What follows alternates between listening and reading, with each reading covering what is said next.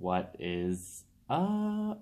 So I'm on a Tony Robbins kick here tonight, working like a mafa, and I just heard him say a thing about getting you to remember what you wanted to be when you were growing up, and then to think about why you wanted to be that person.